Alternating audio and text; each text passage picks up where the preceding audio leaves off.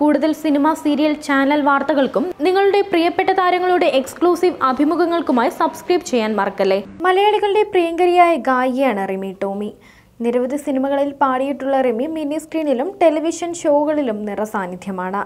ഏറെ യാത്രകൾ ചെയ്യാറുള്ള റിമി തന്റെ ചിത്രങ്ങളും വിശേഷങ്ങളുമൊക്കെ ആരാധകരോട് പങ്കുവയ്ക്കാറുണ്ട്. 113 വീണ്ടും എത്തിയിരിക്കുകയാണ് റിമി. പരിപാടിയിൽ അതിഥികളായി എത്തിയ താരങ്ങളോട് റിമി തന്റെ കുട്ടിക്കാല ഓർമ്മകൾ പങ്കുവച്ചതാണ് ഇപ്പോൾ ആരാധകർ ഏറ്റെടുക്കുന്നത്.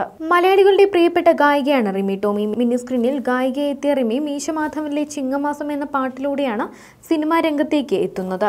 റിമിയുടെ മികച്ച അവതരണമാണ് ഷോയുടെ ഹൈലൈറ്റ്. വളരെ സൗഹാർദ്ദപരമായിട്ടാണ് റിമി പരിപാടികളിൽ പെരുമാറുന്നത്. 113, കോമഡി സ്റ്റാർസ്, പാടാം നമുക്ക് പാടാം എന്നീ ഷോകളിൽ ഇപ്പോൾ റിമി വിധികർത്താവായി എത്തുന്നുണ്ട്. ഇതിനിടയിലാണ് താരത്തിന്റെ വിവാഹമോചന വാർത്ത എത്തിയത്. വാർത്ത എത്തി ദിവസങ്ങൾക്കുള്ളിൽ റിമിയും റോയ്സും പിരിയുകയും ചെയ്തു. ഡിവോഴ്സിന്റെ വാർത്തകൾ സോഷ്യൽ മീഡിയയിൽ നിറയുമ്പോഴും യാത്രകളും പരിപാടികളുമായി തിരക്കിലായിരുന്നു താരം. സഹോദരൻ റിങ്കുവുമൊത്ത് നേപ്പാളിൽ സമയം ചിലവഴിക്കുന്നതിന്റെ ചിത്രങ്ങളും താരം പങ്കുവച്ചിരുന്നു. ഒരിടവേളയ്ക്ക് ശേഷം 113 പരിപാടിയുമായി റിമി വീണ്ടും എത്തിയിരിക്കുകയാണ്. റിമിയുടെ അവതരണമാണ് ഷോയുടെ ഹൈലൈറ്റ്. അതിഥികളായി എത്തുന്നവരോട് വളരെ നല്ല രീതിയിൽ തമാശയൊക്കെ പറഞ്ഞാണ് റിമി ഇടപഴകാറുള്ളത്. ഷോയുടെ ആദ്യ എപ്പിസോഡിൽ നടൻ കൃഷ്ണകുമാറും കുടുംബവുമാണ് അതിഥികളായി എത്തിയത്.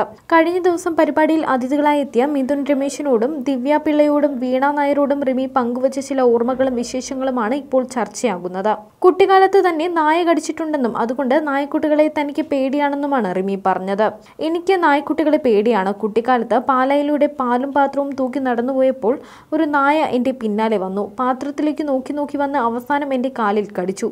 അതുകൊണ്ട് ഒരു ഗുണമുണ്ടായി. 3ാം ക്ലാസ്സിൽ എന്നെ പരീക്ഷ എഴുതിപ്പിക്കാതെ ജയിപ്പിച്ചു. അതുപോലെ ഒരിക്കൽ ചിക്കൻ പോക്സ് വന്നപ്പോഴും എനിക്ക് പരീക്ഷ എഴുതേണ്ടി വന്നില്ലെന്നും താരം പറയുന്നു. തൻ്റെ വീട്ടിൽ വളർത്തുമൃഗങ്ങളൊന്നുമില്ല. പണ്ട് ഒരു പൂച്ചയുണ്ടായിരുന്നു. അത്തരം ജീവികൾക്ക് അധികം ആയുസില്ലല്ലോ. അവ പെട്ടെന്ന് ചത്തുപോകുമ്പോൾ അത് സഹിക്കാൻ പറ്റില്ല. അതുകൊണ്ട് വളർത്തുമൃഗങ്ങളെ വേണ്ട എന്ന് വയ്ക്കുകയായിരുന്നുവെന്നും റിമി പറയുന്നു. Entertainment desk, Sini life.